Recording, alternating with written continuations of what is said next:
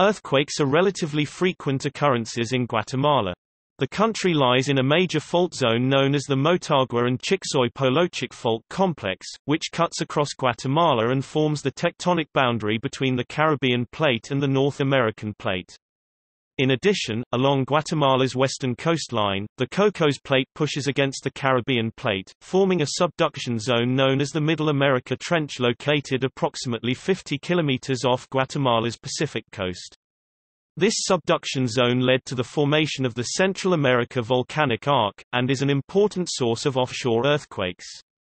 Both these major tectonic processes have generated deformations within the Caribbean Plate and produced secondary fault zones, like the Mixco, Jalpatagua, and Santa Catarina Pinula faults. The most destructive earthquake in recent Guatemalan history was the 1976 quake with a magnitude of 7.5 MW and a hypocenter depth of just 5 kilometers.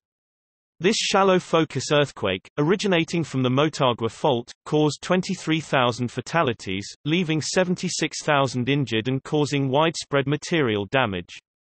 Surprisingly, the 7.9 MW earthquake of 1942, though higher in magnitude, was much less destructive, in part because of its substantially deeper hypocenter depth of 60 km. A number of earthquakes with low magnitudes caused major damage in very localized areas, which may in part be explained by their relatively shallow depth.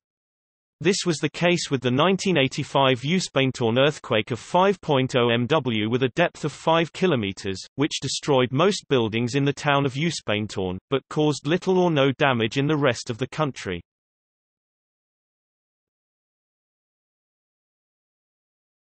Topic: Earthquakes.